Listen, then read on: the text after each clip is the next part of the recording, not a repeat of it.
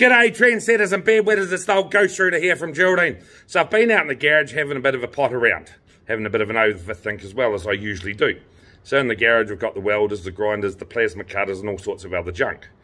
But life is much like the art of welding. It requires finding the right settings to achieve the best results for the process of joining the steel together. And it embodies the challenges and the choices and the ultimate rewards that define me doing a good job. So just as a skilled welder, that'll be me, I might need to adjust the dials constantly to create that strong and seamless bond. So must we as we navigate the intricacies of life to fulfill a meaningful and successful journey. So just like my skills lie in my abilities to determine the optimum settings for my equipment, in a similar vein, life demands that we make calculated decisions to choose the right path.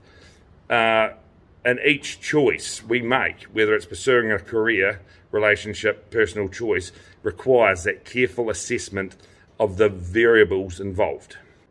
So just as I grapple with the variables of the dials and the knobs and the settings of the welding equipment and of course the steel and everything else involved, it's much like when life presents us with a multitude of options and variables.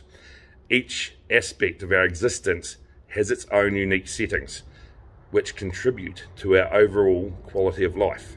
From personal growth to professional ambition, maintaining balance in various areas becomes critical.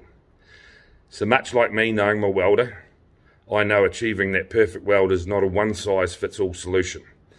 It requires that delicate balance of factors, experience, and attention to detail. Similarly, in life, there is no universal recipe for success. And the path to that personal fulfillment and happiness is highly individualized. And we must be willing to experiment, adjust, and refine our approaches as we proceed. And just like there are people out there that know how to weld, but they use twice as many grinding discs as they do welding rods, it doesn't matter, because each time they grind and weld and grind and weld, they are learning as they go, and they're using each weld, then grind, as that stepping stone to achieving that perfect result. And even the most skilled welder encounters imperfections in their work, such as the porousness, the undercut, the uneven beads. Life too presents its share of challenges and setbacks, whether anything really. And it's that one small thing that can knock us back. Just as a welder doesn't let a few imperfections diminish the value of their craft. We shouldn't let temporary setbacks define us. Instead, we can learn from our mistakes, grow stronger, and continue our pursuit of excellence.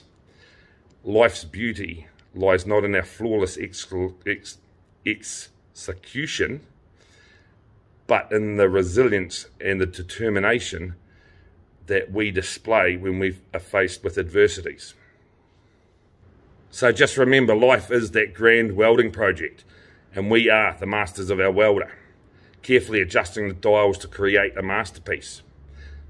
The journey of finding the right settings, balancing personal and professional aspects, making those crucial decisions and learning from mistakes mimics the artistry of welding. Let us embrace the challenges, be mindful of our choices, and strive for that perfect weld, knowing that the process itself holds immense value and growth. And in the end, we will emerge as resilient individuals, bound together by the strength of our experiences and wisdoms as we grow along the way. But anyway, that's just a few of my overthoughts. I'll catch up with you later on. Cheers, Robbie, over and out. Whee!